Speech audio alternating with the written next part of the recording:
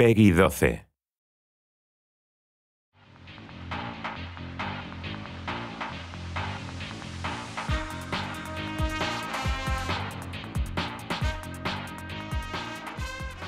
On June 28th, 1985, I played Spyhunter at the 3rd Annual Masters Tournament, which was a Guinness Book tournament.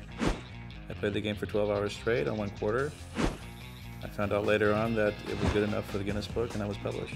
The game was, just fascinating. Everybody there was crowds around it. That was one game that I was drawn to. I think it just allowed things to be faster. It allowed to experiment, putting guns and other such things on cars. Spyhunter was definitely one of the most challenging video games. For starters, I think you only had about 3 men for 25 cents.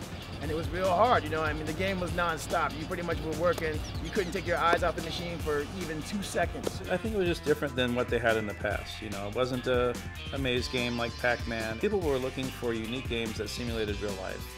And this was one of them that did that very well. You're talking about the very first game ever being a driving shooting game. How did that not shape video games? People love it whenever you can combine 2 different things that are awesome, aka driving fast and shooting guns. So any game that you can do both of those is going to be a win. You have to develop patterns and strategies for the enemies, and you have to find out their characteristics and break it down. And it was a thinking game. The game design was simple and easy to learn, but hard to master.